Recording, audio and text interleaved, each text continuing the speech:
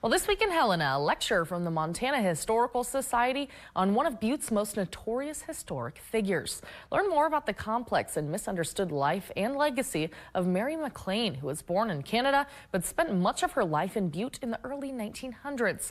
MacLane, who came to be known as the Wild Woman of Butte, was a silent film star.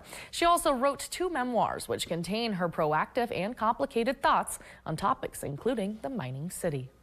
Honest, very straightforward, very blunt about her feelings about the middle class people around her, about her sexuality, about her ambitions as a writer.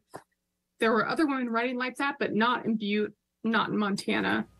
The free event is scheduled to begin at 6:30 p.m. Thursday at the Lewis and Clark Library, and a recording will be posted online. Find a link in our article at nbcmontana.com.